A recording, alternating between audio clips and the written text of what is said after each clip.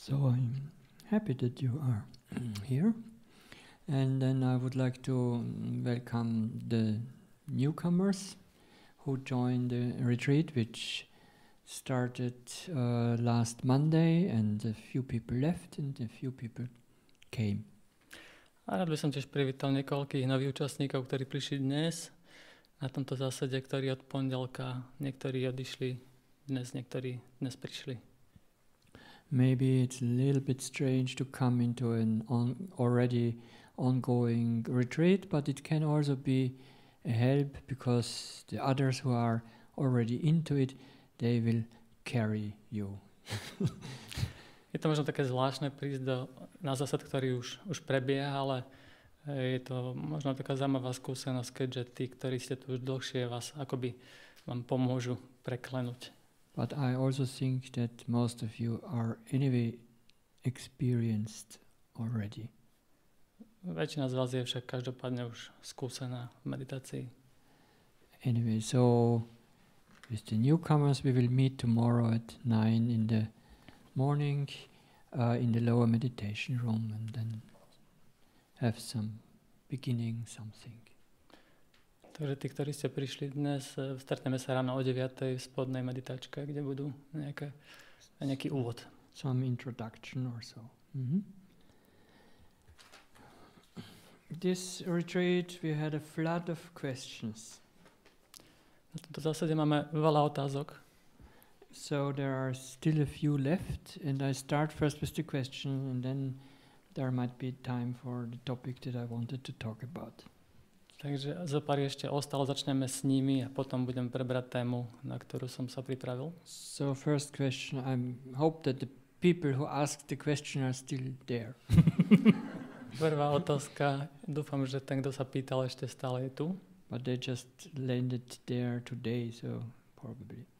What do you recommend to do while meditating when a fly or other insect is buzzing around you constantly? Prvá otázka, čo odporúčaš robiť, keď okolo teba pri meditácii lieta mucha alebo nejaký komár? And landing on one's head. A môže pristať napríklad na hlavu. So my suggestion is you get up, you take the sword, you cut the fly into exactly two pieces. Takže moja rada je postaviť sa, zobrať meč a rozrezať ju presne na dve polovice. If you don't have a sword, ak nemáte meč, well, what I was now recommending is actually a video that is on YouTube. Čo by som teraz možno odporúčal je natočiť to, dať to na YouTube. And I recommend that person who was asking this question to look at that video. A odporúčam tej osobe, ktorá sa to pýtala, aby sa potom spätne pozrela na to video. It's called The Samurai and the Fly. Hovorí sa tomu samuraj a mucha. Yeah. And what you can see is that the samurai is meditating and there's a fly annoying him. Čo tam môžete vidieť je, že samuraj medituje a otravuje ho mucha. And he gets very annoyed and more aversion. A on sa stáva viac a viac otraveným, viac a viac odporu má. So that he takes the sword and he cuts the fly into two pieces. Takže zoberiem meč a rozpolí tú muchu na dve polovice. I don't know if I should continue or you just look at the video. But these two pieces become again a fly. Now he has two flies. Z tej jednej muchy sa stanú vlastne dve muchy. Now two flies buzzing around. A dve muchy lietajú a otravujú. So he takes the sword again and four flies. Zoberie teda opäť ten meč a urobí z nich 4 muchy. And this kind gets more and more and his restlessness gets more and the flies get more because he's trying to cut them and they are increasing and so it's just he's exhausted at the end. Jeho nepokoj rastie, pretože stále vzniká teda viac a viac múch a až dochádza k tomu, že je vyčerpaný. And then at some point he gives up and then he tries another approach. V istom štádiu to vzdá a skúsi to iným spôsobom. Somehow more a metta or compassion approach. Viac v zmysle meditácie meta alebo súcitu. And then things calm down. Veci sa upokoja. But you can look at the video. Ale pozrite si to video. Otherwise, I don't recommend looking at YouTube videos during a retreat. Ináč neodporúčam, aby ste počas zásedu pozerali YouTube. There is another approach that I have seen meditators doing. They just observe the fly, the sound, their aversion, then also when it lands on the cheeks, how it is walking around, sensations. Ten druhý spôsob, ktorý odporúčam, je pozorovať tú muchu, čo sa vlastne deje. Zvuky, odpor, ktorý možno pociťujeme, potom tie pocity, ktoré cítime na tvári, keď po nás chodí, keď veje krídlami. Not so easy. Not so easy? No. Nemusí to byť také jednoduché. No. Or you don't make a big thing out of it, you just do like this. Alebo z toho nemusíte robiť nejakú veľkú vec, iba ju odplašíte. But we can watch our mind. Oh, this fly is disturbing my meditation. If this fly wouldn't be there, then I would be perfectly concentrated and it was now destroying my concentration. Alebo môžeme pozorovať našu myseľ. Keby tu nebola táto mucha, tak moja meditácia by bola perfektná. Teraz je tu a teraz ruší moju meditáciu. Myšlienkové pochody. Okay.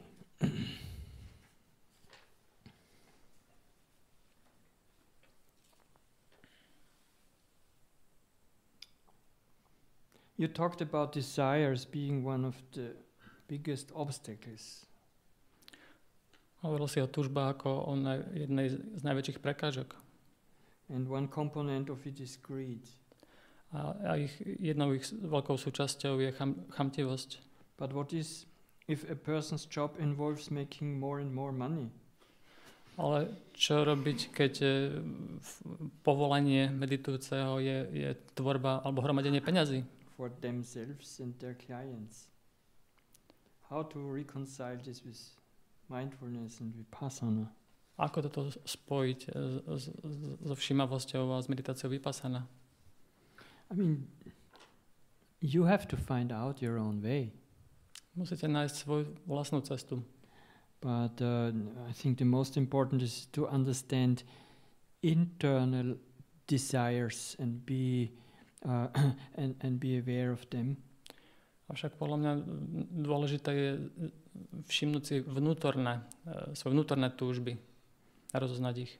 Rather than kind of making some extreme decisions, it has to be something that is really coming from deep understanding. Ide o niečo, čo vychádza z hlbokého porozumenia. Nejedná sa iba o nejaké také materiálne rozhodnutia.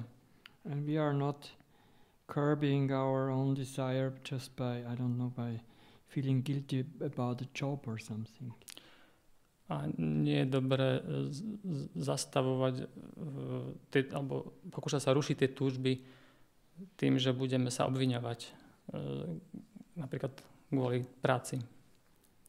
What is bad about making a lot of money? Čo je na tom zlé, keď sa zarába veľa peňazí? The Buddha said it is important in which way one does it. Is it in a righteous way or is it in a way where one is kind of crooked and kind of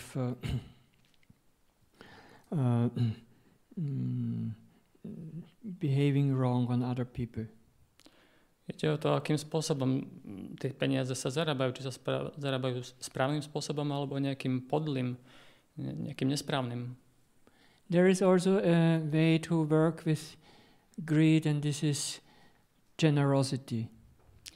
Existuje tiež spôsob, ako narábať s chamtivosťou a to je štedrosť.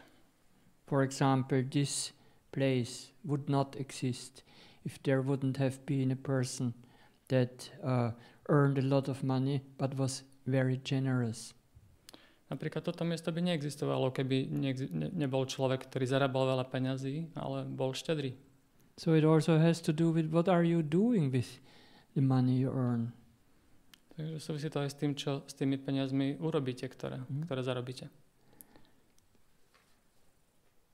So, there was one more question. Ešte jedna otázka.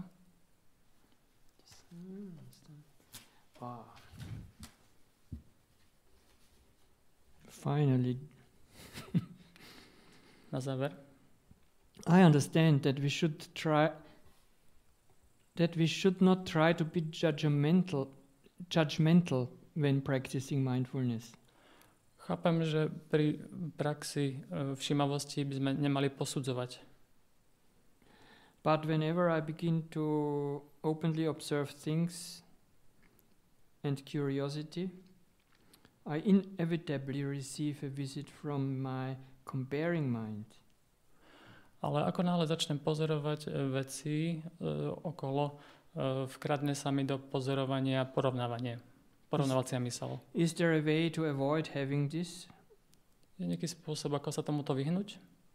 No. Nie. First, there is a kind of misunderstanding that being mindful means not to be judgmental. Existuje jedno nesprávne porozumenie, že keď je človek všímavý, neposudzuje. Even when you are mindful and you are meditating, it at times needs a certain judgment.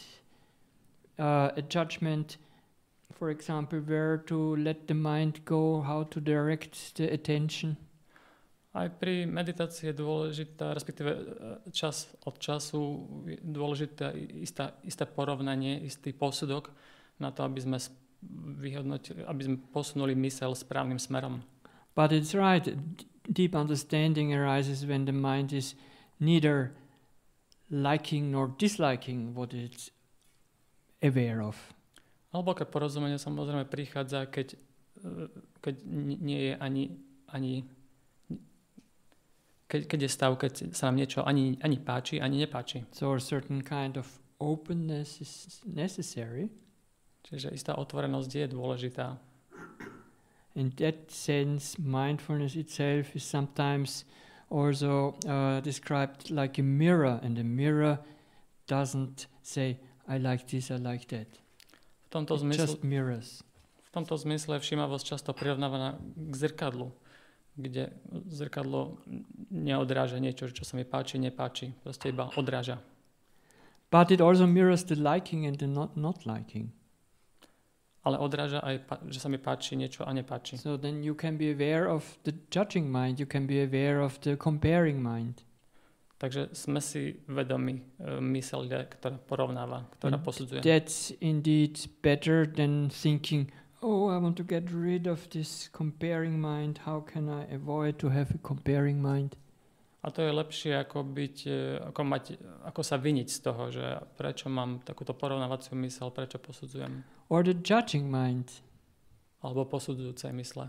Well, we come into this room, we look at some people, and then it already goes like plus, minus.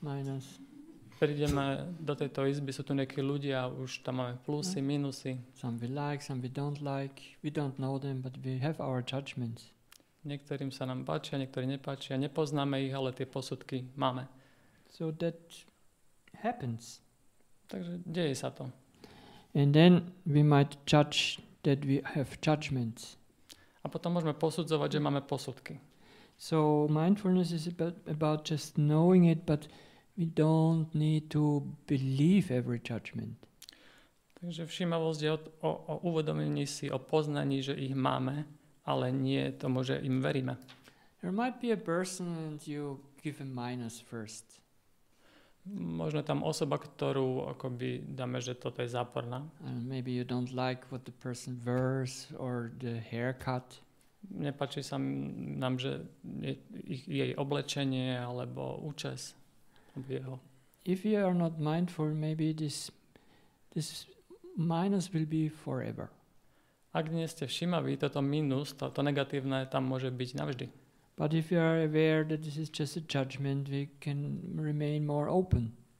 Avšak ak si uvedomíme, že je to posudok, môžeme si udržať istú otvorenosť. So, in knowing, comparing, knowing, judging, that's more helpful than to wait that there will be no judging anymore. Takže poznanie, uvedomenie si porovnávania, posudzovania je osožnejšie ako snaha zbaviť sa posudzovania, porovnávania. I just don't have the text here, but there is in one book Joseph Goldstein wrote, he would write that he once, when he was on retreat, he had a judgment attack. Joseph Goldstein v jednej knihe popisoval, že na jednom zásede mal akoby taký atak posudzovania. That he was sitting in the dining hall and just looking at people, but and having a judgment about everyone. Sedel v jedálni, pozeral sa na ľudí a každého posudzoval. And then finding out that there was such a flow of judgment, he at some point would start to count the judgments. A v istom štádiu si uvedomil, keď si uvedomil, aký silný ten prúd porovnávania alebo posudzovania, začal počítať tie posudky. When it accumulated to a few hundred, he started smiling. Keď sa dostal ku pár stovkám, začal sa nad tým usmievať. So it was not that the judgment stopped, but it was possible to smile at it, and that means we don't take it so serious. Nešlo ani tak o to, že by zastavil s tým posudzovaním, ale skôr si to dokázal uvedomiť, pozastavil sa nad tým a usmial. In this text he also writes, for example, there can be strong self-judgments and so on, where we might not be able to smile as easily. In what book? In that book. Aha. V tej knihe bolo vlastne uvedené, že pri takom posudzovaní sa nemusíme nad tým len tak ľahko pousmiať. Nemusí to byť jednoduché. So then he writes, in such instances he would add another thought. And this thought is, the sky is blue. A on radil, že v takomto momente je dobre si uvedomiť jednu myšlienku, a to je, že nebo je modré. Because the sky is blue is a quite neutral thought. Pretože veta nebo je modré je pomerne neutrálna myšlienka. So if you again and again think something like, I'm a hopeless case, and you believe it. Takže v prípade, že stále si opakujete, som beznadejný prípad a veríte tomu, what you can do is to think, I'm a hopeless case, the sky is blue. Môžete skúsiť myšlienku, som beznadejný prípad, nebo je modré. And see that both are just thoughts. Like the sky is blue, I'm a hopeless case, it's just a thought arising, passing. A pritom si uvedomiť, že obidve vety sú iba myšlienky. Som bezmocný prípad, nebo je modré. Sú to iba myšlienky. So the comparing mind also compares I am better, I am worse, and I am equal. These are the three kinds of comparing that in the Buddhist texts are mentioned. Porovnávacia myseľ porovnáva tromi spôsobmi. Som lepší, som horší, som rovnaký. And all of them have the illusion of me and I. Všetky tri obsahujú nevedomosť mňa, ja. So I think it's quite important to, when we sometimes use the labeling, that we have the label comparing. You can use it sometimes. Sorry, could you repeat that? That we have also a label that we can use as comparing. Takže je dobré, alebo teda opäť pomocné označiť to ako porovnávanie. Yeah. So I don't need to introduce labeling. Everyone should know what this is. Nemusím sa o tom už zmieňovať o pomenovávaní. Pravdepodobne to už teda poznáte. Označovanie. And if not, then tomorrow at 9:00. Ak o tom neviete, tak zajtra o 9:00.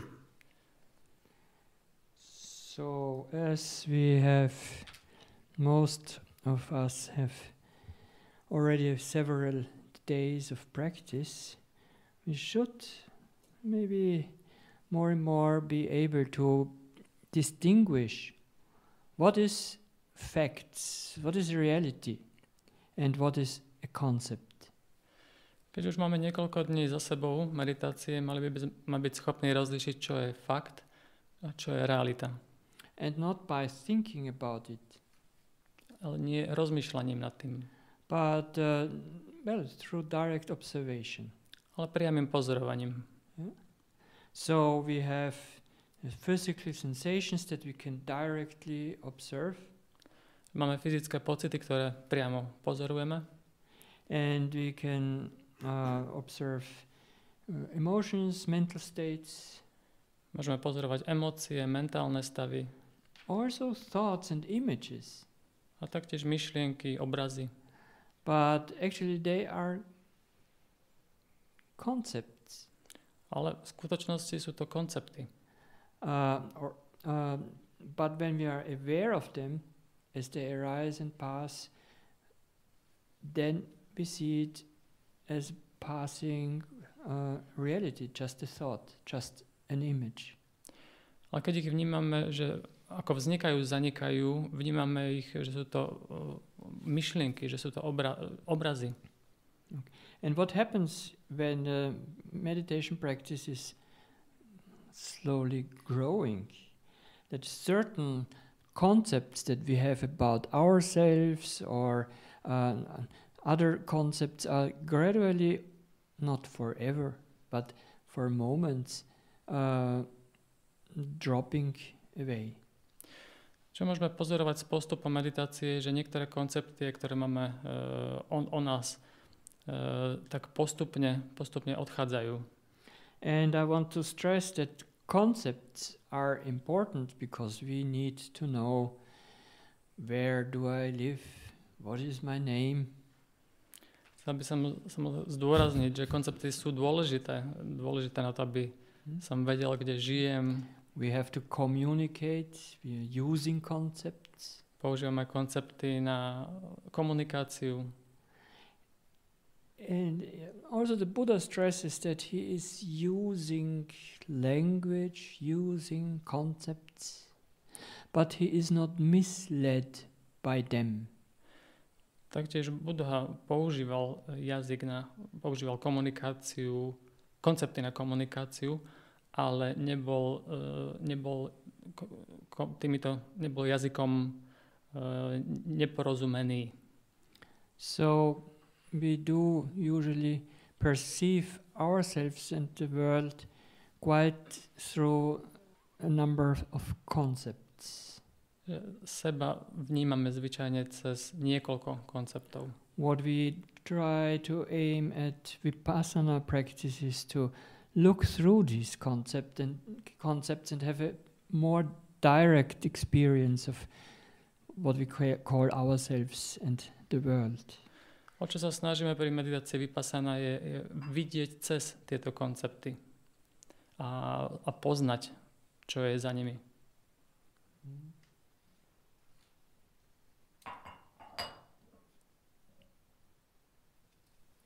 So, a few concepts. One concept is the concept of place. Takže niekoľko konceptov. Jeden je koncept miesta. So, we might know, well, I am in Slovakia. Takže vieme, že sme na Slovensku. Some even know we are in the district of Detva. Niektorí vedia, že sme v okrese Detva. Some might know we are a little bit higher than others. on maybe 900 meter or something like that, I guess. Niekto môže vedieť, že sme okolo 900 metrov v nadmorskej výške. When you enter the meditation room and you sit at your place and close the eyes. Keď sedíte v meditačnej miestnosti a zatvoríte oči. In the beginning you might have some idea of where in the room you are seated. Spočiatku môžete vnímať, máte nejakú ideu, že kde sedíte. But then when you are more focused on the body, the breathing, then this where you are seated, this concept has gone. Avšak postupne, ako sa zameriavate viac na telesné pocity, tak tieto koncepty odchádzajú. But then there might be some tension in the left foot. Môže však prísť nejaké napätie v ľavej nohe. So there's this concept left foot, tension in the left foot. There's also a place. Je tam teda koncept bolesť v ľavej nohe. Je to opäť miesto. So that's good to know. Je dobre to vedieť. It's helpful to know where is the pain coming from. Pomáha to, keď vieme, odkiaľ prichádza bolesť. However, what happens when we are concentrated and directly observing at times is that certain concepts drop away for a while. Však čo vnímame pri koncentrácii, pri hlbšej meditácii je, že niektoré koncepty počase odpadnú. Some people would experience this, for example, that they experience a strong sensation or something, but they cannot say the place. It's called pain, no location. Niektorí meditujúci môžu mať napríklad takú skúsenosť, že cítia nejakú bolesť, ale vôbec ju nedokážu zamerať. Hovoríme tomu bolesť bez miesta. Or one is aware of rising and falling, but still fixes it at a certain part of the body, where it is, has a location at a certain part of the body. Alebo pri dýchaní, pri dvíhaní, klesaní, to miesto sa akoby stráca. But it can happen in the practice that a meditator describes that rising and falling is like in space.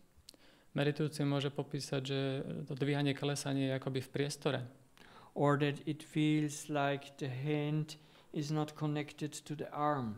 Alebo že má pocit, že ruka nie je prepojená so zvyškom ruky. And then opening the eyes, if the hand is still there.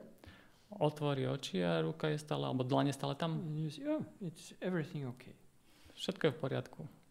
So, or that the meditator might have a very clear concept of the borders of the body and the sensations contained within these borders. Alebo meditujúci má veľmi jasnú skúsenosť, zážitok, že vníma presne hranicu tela, vníma presne, že tie pocity telesné sú iba v rámci vo vnútri toho tela. And with a certain concentration it could be that these borders, which is usually an image which is not really one is not aware that there is a slight image behind that. That this falls away for some time, and then it's more just a field of sensations, but we could not say this sensation is here and this sensation is here.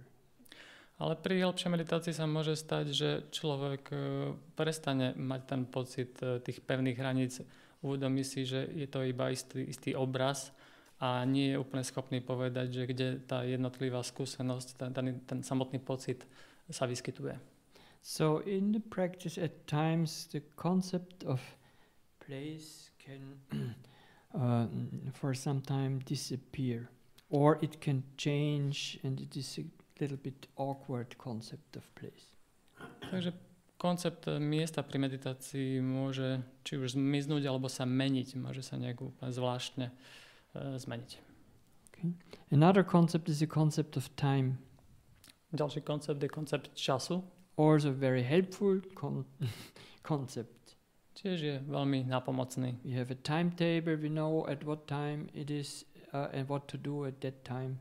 Máme rozvrh, vieme, čo kedy treba robiť. But then, what is it what we call time? Ale je to to, čo voláme čas? Čo je to, čo voláme čas? So, what is the past? What is the future? Čo je minulosť? Čo je budúcnosť?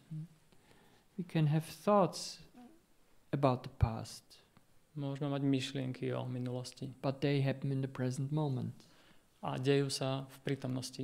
We can think about the future, we can plan, we can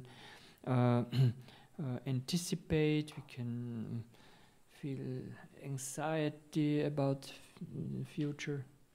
Môžeme rozmýšľať o budúcnosti, môžeme plánovať, očakávať, môžeme mať nejaké pochybnosti o budúcnosti. That's just happening in the present moment. Ale to sa tiež deje teraz. So in that sense we can say time is a concept because the past actually is not something that we can directly perceive. V tomto zmysle môžeme tvrdiť, že je to tiež len koncept času, pretože napríklad minulosť nedokážeme momentálne príjmať. The future you cannot directly perceive. Budúcnosť nedokážeme priamo vnímať. There are cultures where usually people project the future in front of us. I think in our culture we rather do that. Sú kultúry, ktoré projektujú, vytvárajú budúcnosť akoby pred sebou. Vlastne naša kultúra je taká. I have heard there are African cultures where they project the future as behind the back. Počul som, že niektoré africké kultúry projektujú alebo vytvárajú tú budúcnosť, ktorá akoby bola za chrbtom. Because they say, I don't know what the future will bring. Lebo hovoria, neviem, čo prinesie budúcnosť. Can't see it. Nevidím tam. We can be aware of this concept of time also in our meditation. Tento koncept času môžeme vnímať aj pri meditácii. You know, this hour, how long it can feel like. Táto hodina, ako dlho sa môže zdať. And has it ever happened? A stala sa vôbec niekedy? Maybe in these days until now that there was 1 hour which passed quickly? Možno ste mali takú hodinu, ktorá ubehla úplne rýchlo? No? Never? Nestalo sa to? Okay. Yes? Okay. Maybe not every hour, but sometimes. Možno nie každá, ale občas sa to stane.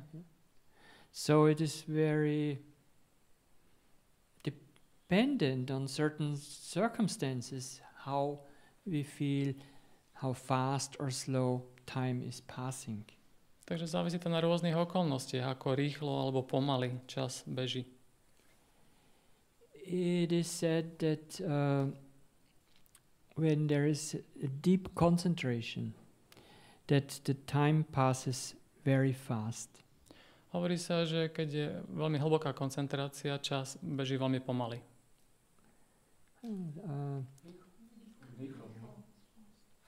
Fast. Yes. Veľmi rýchlo, prepáčte. So, for example, those people who do jhana or absorption practice, the timetable at those monasteries is something like at least you sit 1.5 hours, usually 3. Takže napríklad meditujúci, ktorí sa venujú džháne tým vhľadom, tak to sedenie trvá minimálne 1.5 hodinu až 3. For those who have not gained absorption yet, it's terrible. Pre tých, ktorí ešte nemali tento zážitok absorpcie, to môže byť hrozné. For those who have practiced long enough and the mind can really settle and stay there, whatever the object is, time seems to pass extremely quick. Pre tých, ktorí tá koncentrácia sa dokáže naozaj silne na niečo zamerať a ostať tam, ten čas by utekal veľmi rýchlo. Have you noticed when maybe after half an hour or 40 minutes, something gets uncomfortable. You think, how long it will still go?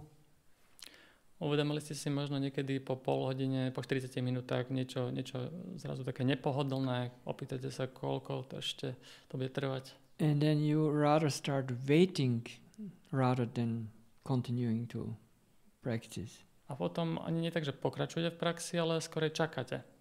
And then this waiting can feel endless. A čakanie sa môže zdať nekonečné. Of course, there are other meditators who have other strategies. Samozrejme sú iní meditujúci, ktoré majú iné stratégie. But I should not tell this one. Ale ešte by som to nemal povedať. But now I have I have to. Ale teraz to poviem. Some meditators, when they are waiting that the time passes, they go to their inner amusement park. Niektorí meditujúci, keď začnú čakať, tak idú do vlastného zabavného parku. I think most of meditators have some kind of inner amusement park. Asi väčšina meditujúcich má ten vnútorný zabavný park. And there you chew your thoughts and chew them again. A tam sa hráme s tými myšlienkami, naďalujeme. So, some pleasant thoughts, some nice planning or whatever. Nejaké príjemné myšlienky, plánovanie. In order to get the time around. Aby sme vyriešili ten čas. This of course is not too helpful for collecting the mind, for insight to grow. Nie je to vhodné pre upokojenie mysle, pre rast v hladu. So maybe rather than quitting your job where you make money, first be aware of these amusement parks and see if you can take the risk of what happens when I leave it again. Takže namiesto toho, aby ste napríklad zanechali tú prácu, kde zarábate veľa peňazí, možno skúste radšej pracovať s týmto zábavným parkom. Skúste urobiť to, že proste ho vynecháte, že ho opustíte. We don't leave it to suffer more. Nejde o to, aby ste viac trpeli. There is this. I don't have this quote here. There's some quote by the Buddha where he says that also for him it felt like very difficult to let go this joy in thinking. Existuje priamo citát od Budhu, kde komentuje teda, že aké to bolo pre neho náročné nechať tak myšlienky radosti. Or of certain kind of thoughts. Alebo proste len istý druh myslenia, myšlienok. But it describes that by letting go of that and again collecting the mind, another kind of joy or satisfaction can arise, which usually cannot arise. Avšak ten citát bol o tom, že tým, že sa dokázal ponechať tieto myšlienky príjemné, došlo k inej kvalite mysle, ktorú by bez toho zanechania tých myšlienok nedosiahol. So we don't let go to suffer more, but let go for a maybe more subtle kind of, but more lasting kind of satisfaction. Takže neopúšťame tie myšlienky preto, aby sme trpeli viacej, ale aby sme dosiahli jemnejšiu kvalitu mysle. For example, that of a collected mind. Takú pozbieranú, pokojnú mysel. So, coming back to time as we sometimes experience it in the meditation practice. Takže aby sme sa vrátili späť k vnímaniu času v meditačnej praxi. When we find ourselves waiting for the end of the sitting. Keď si uvedomíme, že čakáme na koniec sedenia. Wait a little bit. Počkajte chvíľu, but don't wait until the end. ale nečakajte až do konca. So what I recommend is when you feel, well, maybe it's 5 or 10 minutes still to go, that you make a new beginning. Čo odporúčam je, že možno si uvedomíte dokonca možno 50 minút, tak skúste začať odznova. Take a posture which is good enough for the last 10 minutes or 5 minutes. Usaďte sa tak, aby ste sa cítili príjemne posledných 50 minút. Then decide something like, okay, now I'll start my 5 or 10 minute meditation.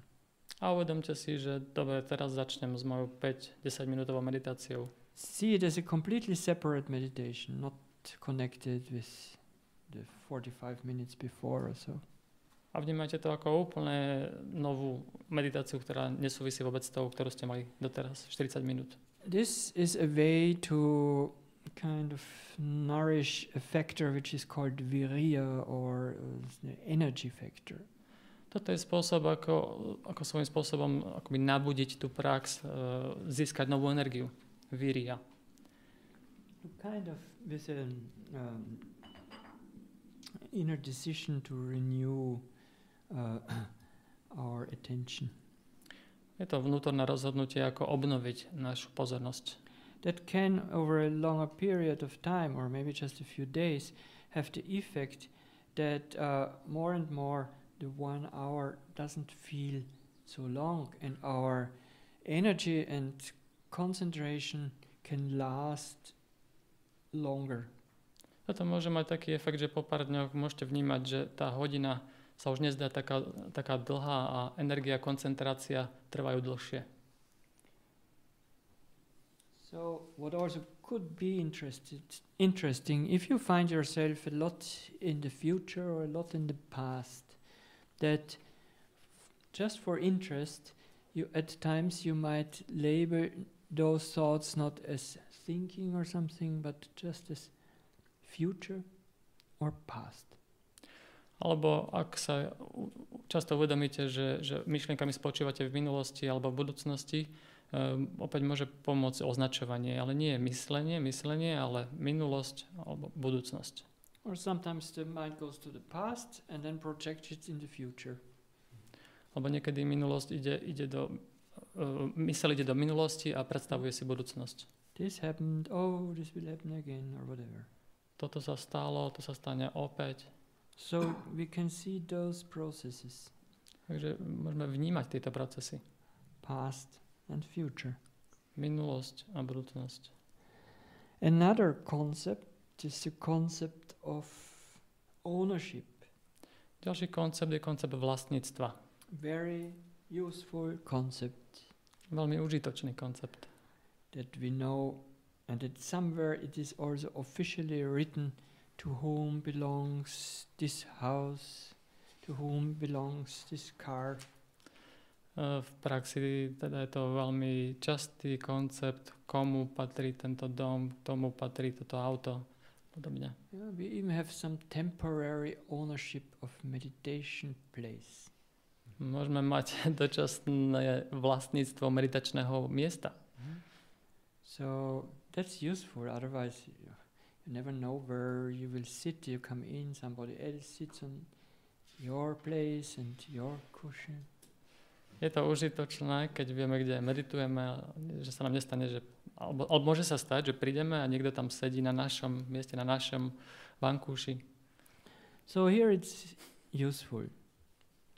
But for the walking path there is no ownership.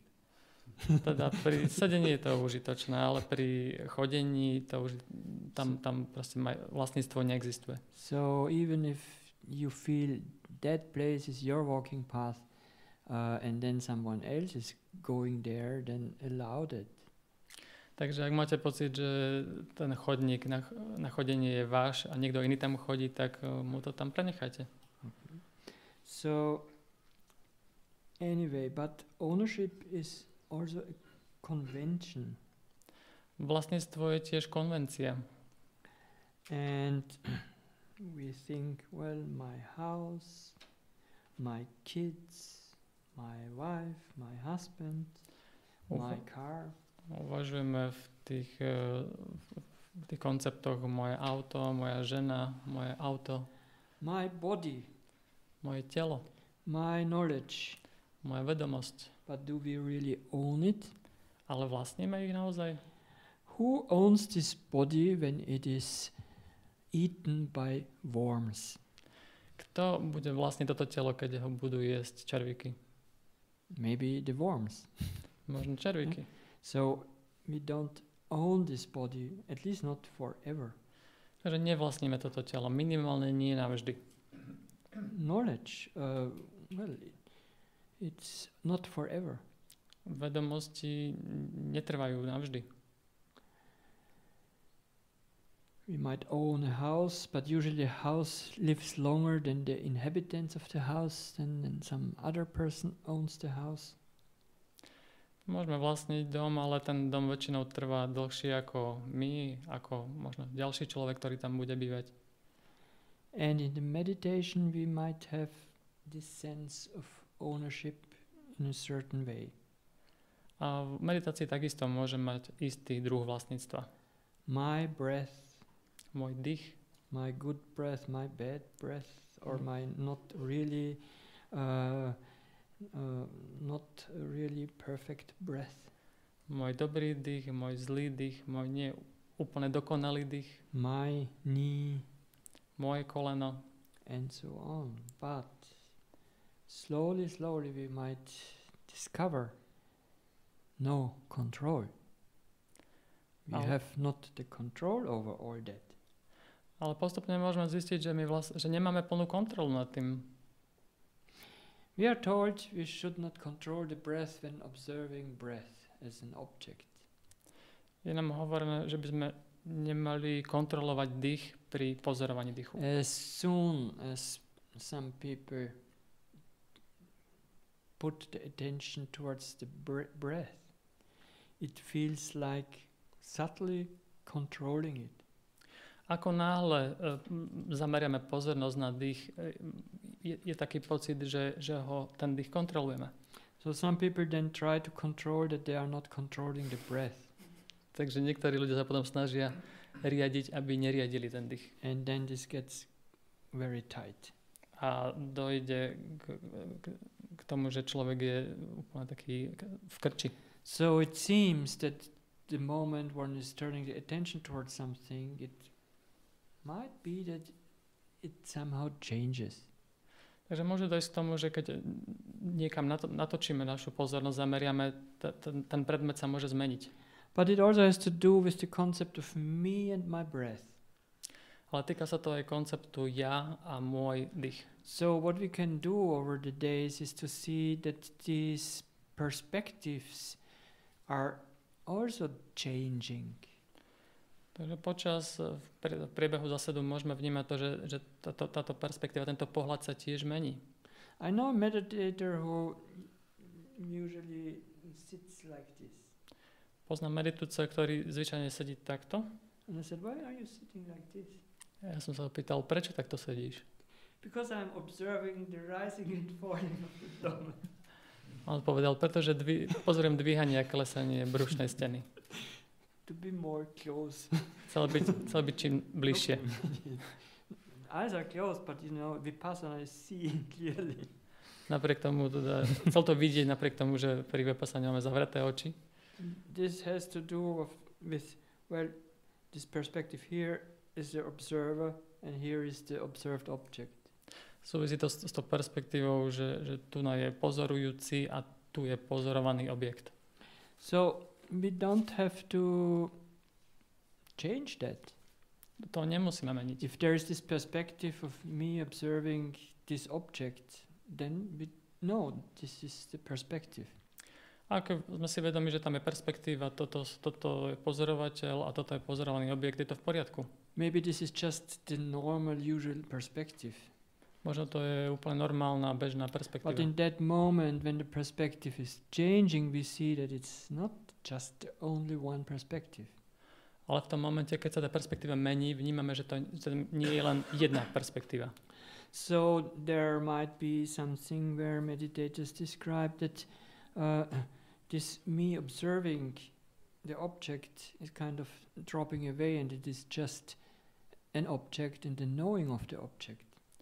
Takže opäť meditujúci môže počase vnímať to, že to ja pomaličky odchádza a v popredí je hlavne ten vnímaný predmet.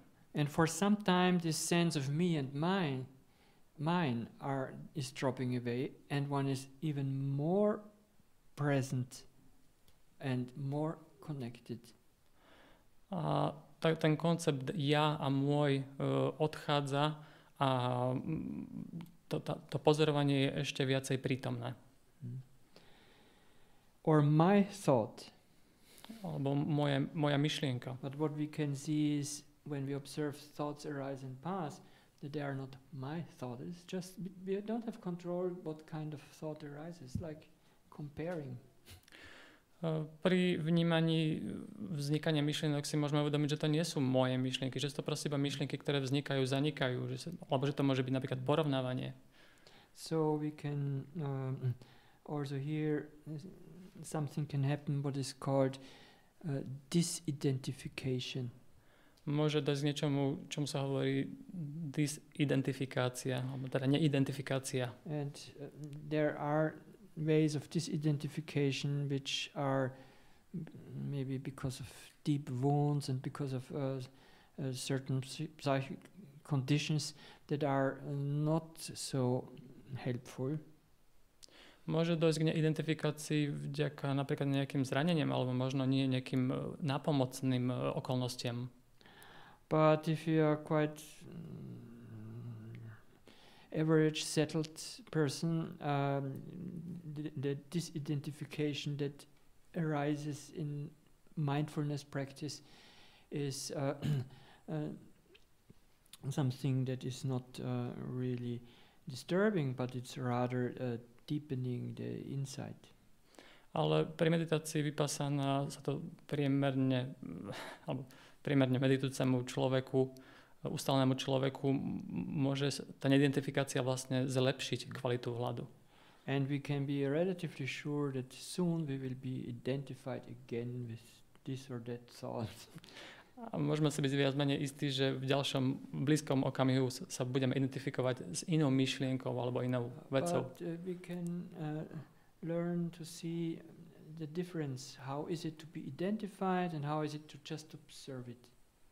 Ale môžeme vnímať ten jemný rozdiel, ako je to s identifikáciou a ako je to, keď to pozorujeme.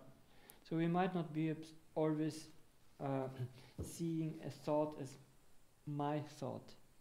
Že nemusíme vždy vnímať myšlienku ako moja myšlienka. But the concept, and it's another concept, the concept of I and me. Ale vnímame to ako koncept, a je to ďalší koncept, ja alebo still be mne. Strongly there.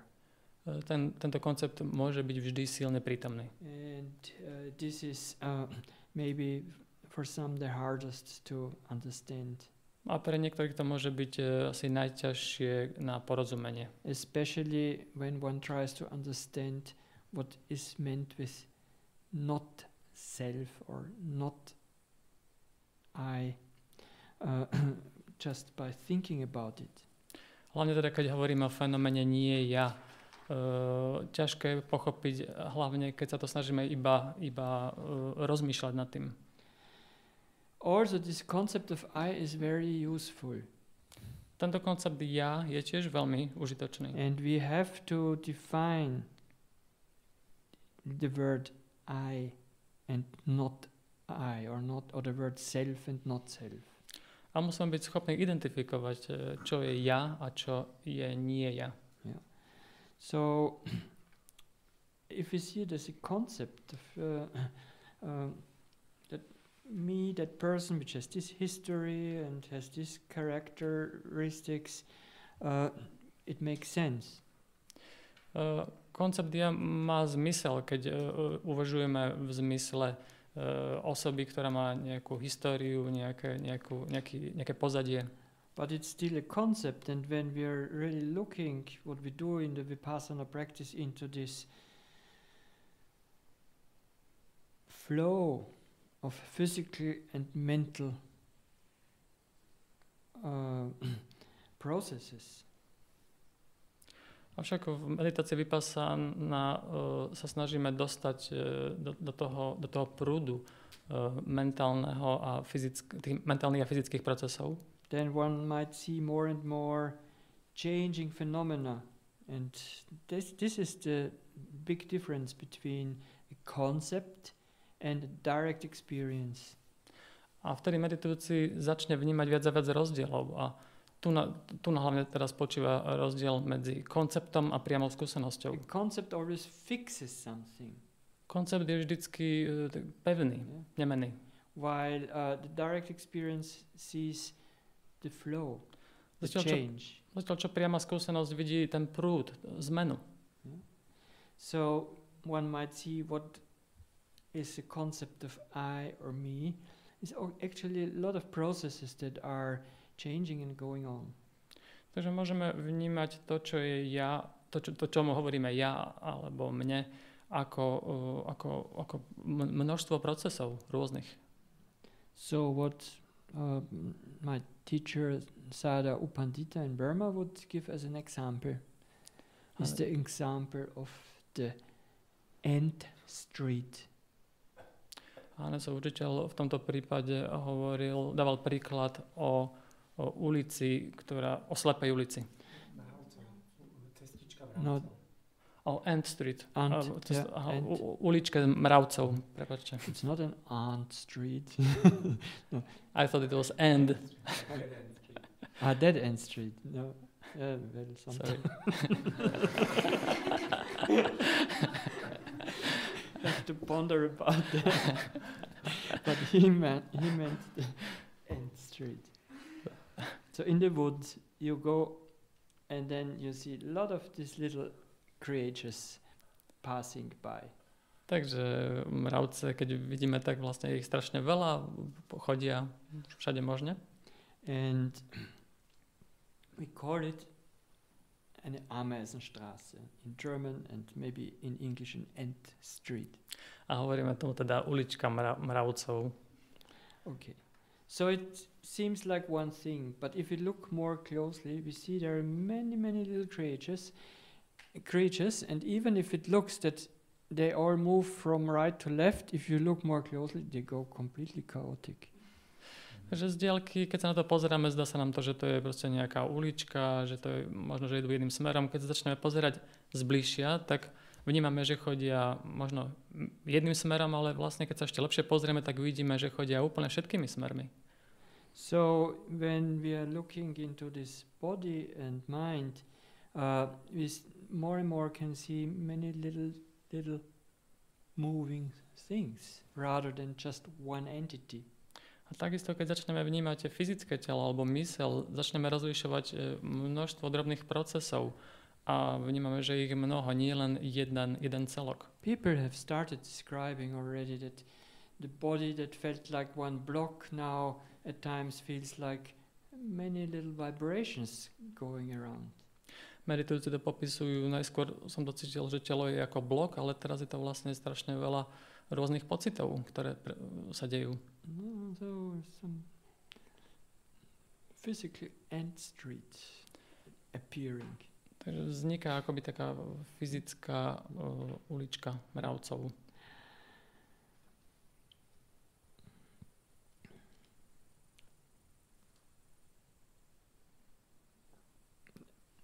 There could be said much more about this concept of I and what the Buddha calls non-self. O tomto koncepte ja, alebo ako to Buddha hovoril, nie ja, by sa dalo hovoriť nadlho. But it doesn't make sense to go now into that. Ale nemá zmysel ísť do toho ďalej. But there's something interesting I would like to quote, and it has also to do with something that one meditator was already reporting. Ale rád by som ešte ponúkol jeden citát a týka sa to niečoho, čo už jeden meditujúci spomínal. And that's a quote by Tenzin Palmo, a British woman who became a Tibetan Buddhist nun in the 60s.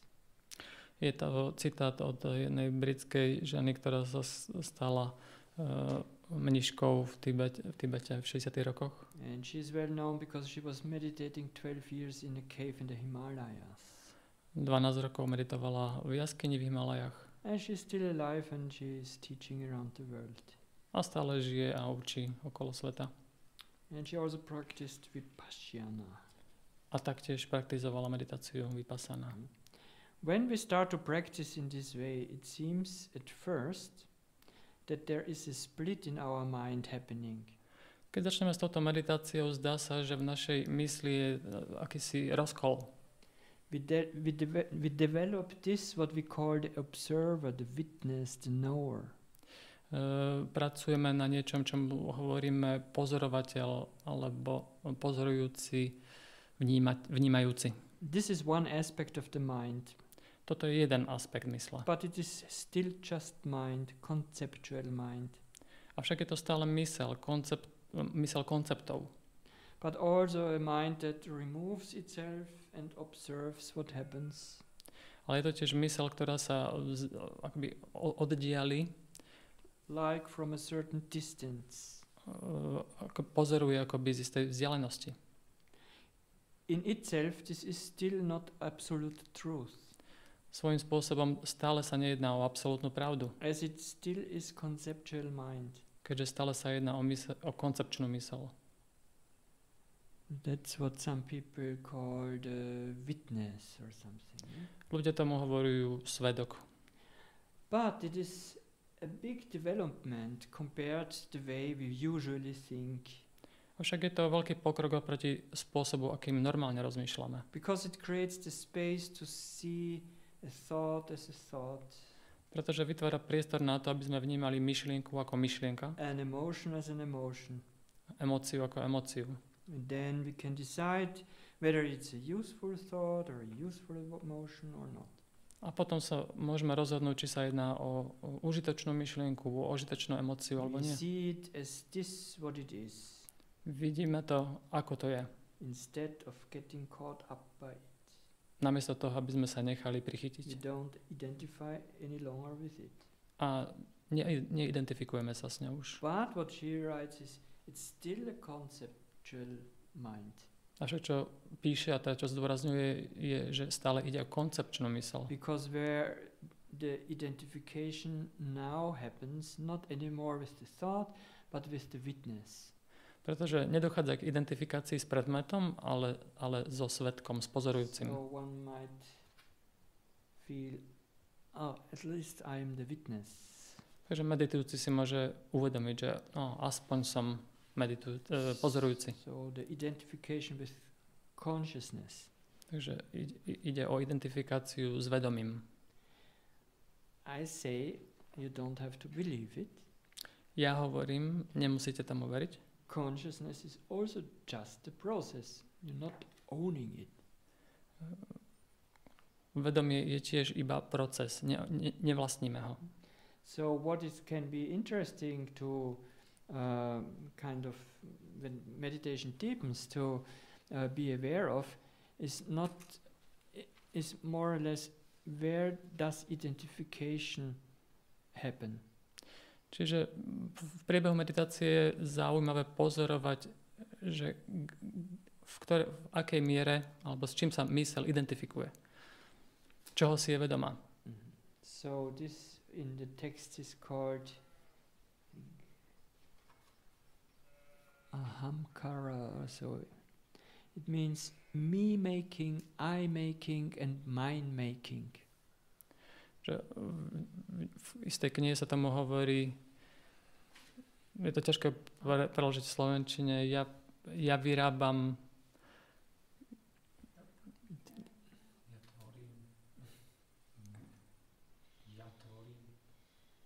ja tvorím.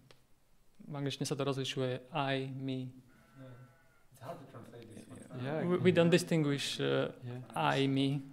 What is important is that it is not a noun, but it's a verb. Yeah. So it's a process. It is the making of a me. Dôležité je ten proces a nie tak to ja, ale že To vytváranie, ja vytváram ja. Or the building up of an I. The process of making an I. Proces vyrábania ja. And this is a process that happens moment to moment. It's not. Toto je proces, ktorý sa vytvára v každom momente. Or some moment we make a me or mine of certain thoughts, and then we see just thoughts. So then the grasping of that stops. Alebo napríklad vyrobíme to, že ja môj, uvedomím si to a v tom momente vlastne s tým prestanem, s tým vyrábaním. But then there comes this one thought where we have ever identified with and we think this is the truth, and then we grasp it. A potom príde moment, keď máme pocit, že toto je myšlienka a chytíme sa jej. Okay, so that is a me making. Že vytváranie ja. Okay. Well,